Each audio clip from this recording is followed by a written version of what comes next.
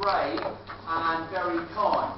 And just for a minute, I thought about my life, and I thought what the bravest thing I ever did in my life, this is true, which is nothing about you, was when I was about 23, there was a girl at another school who I thought was very attractive.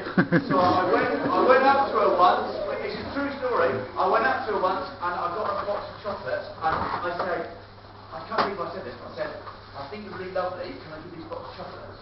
And she actually said, oh, that's good, it's my birthday, and that was lovely. Now that was brave, but it's nowhere near as brave as what we do today. I also thought to myself, what's probably the kindest thing I've ever done? And I thought about it, and I thought it's probably when I bought out of my pocket money, probably a birthday present for my mum and dad, which is kind. But it's not as kind as what you're doing today. It's not only being brave, being very kind, because you're helping the hospital so much. Because as you know, Chyden was very poorly when he, without embarrassing him, was very poorly when he was younger, and to be honest with you, he could have easily died. So what happened was, he had to go to Bristol Children's Hospital, and basically, to cut a long story short, they saved his life. And he's thinking to himself, he has to think to his mum and dad, what can I do really for Bristol Children's Hospital to say thank you to them for all their hard work? And how can I help other people who need lots of looking after? And he thought, because he's a very handsome chap, and because he's got lots of hair, he thought the best thing that he could probably do, or one of the best things to do that would help raise money, would be to have all of his hair shaved off. And then he'd ask friends and family and people from Smedley Junior School to raise some money. Well, as a result, we have raised a lot of money. Maybe Mr. and Miss Martin or someone might want to speak later, but I know as a school, the teachers, teacher assistants, and you lot give lots of money. And I know as a school that we've raised about £180.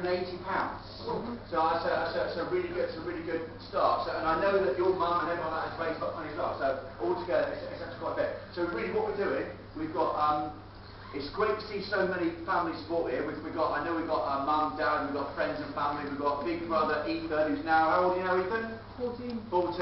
And then we've got a big brother, big sister Summer. What Summer's brought in, they all used to go here, Summer's brought in an iPod with like a song that we're just going to keep going on repeat.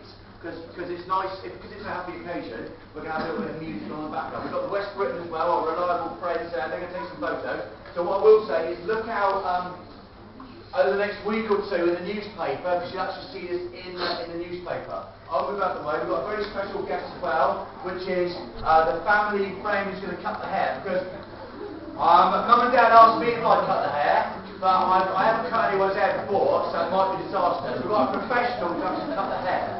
So, yes.